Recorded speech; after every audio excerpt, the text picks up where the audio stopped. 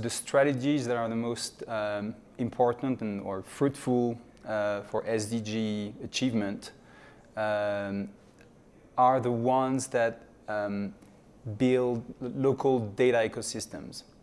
So it's a bit of a fuzzy concept. Everybody talks about data ecosystems, but I think it's important to really understand that the SDGs will not be achieved only by being measured from the outside or even being measured by governments, for instance.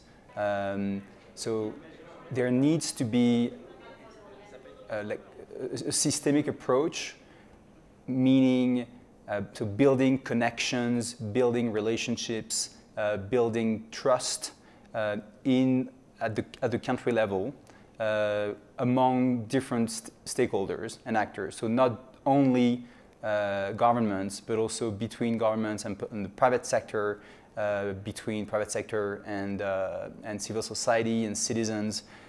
So some people have talked about the notion of PPPPs, so public-private people partnership. And I think it's the kind of approach or the kind of strategies that have the most potential to foster the kind of social change that the SDGs embody. So when it comes to big data, so the kinds of actions that I think should be taken to help achieve, to contribute to the SDGs, and more broadly to the kind of social change that the SDGs underpin, meaning a more democratic and more developed and less unequal world, etc. So big data can be extremely disempowering. It can actually enhance inequalities because the people who have and the institutions that have access to the so-called big data in terms of both data and technology to make use of the data are the most powerful actors. So there are governments, including or especially surveillance agencies, also big corporations. So the real challenge is to make big data, in a sense, work for the average citizens. And I think there are two ways in which that can be done. One is to invest heavily in what has been called data literacy, or literacy in the age of data, which is giving people incentives and opportunities to navigate and shape the world of data. So question the data collection process, use data in their daily lives, hold their governments to account.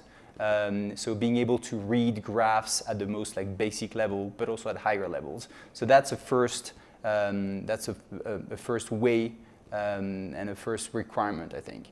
The second is which is complementary or corollary, is to give people greater control over their own data.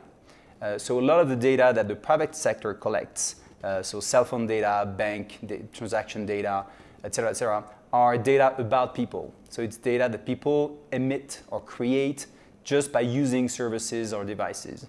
And most of them, or most of us, don't really know what is done with these data.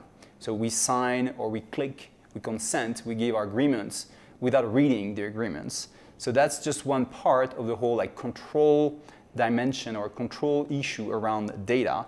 But I think giving people an incentive to really get greater direct control over the data, meaning deciding how their data can be used for which purposes and when and by whom, will go a long way in actually promoting, fostering the kind of, again, social change that the SDGs aim to promote.